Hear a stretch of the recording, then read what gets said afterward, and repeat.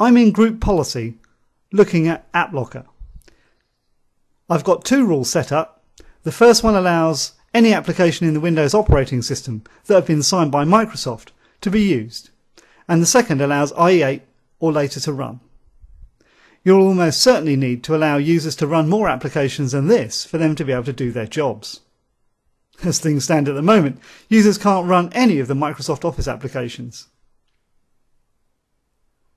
If I try and fire up this PowerPoint deck on Windows 7 Security, I get this message saying that the program is blocked by Group Policy.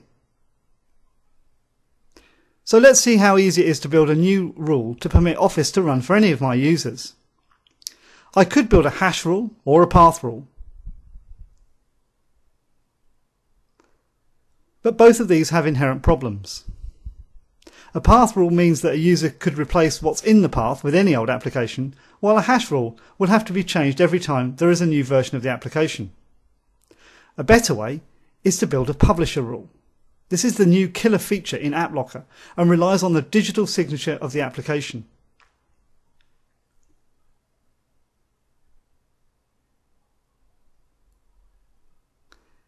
Here you can see details of the publisher, in this case Microsoft, that show up for Word in Office 2007.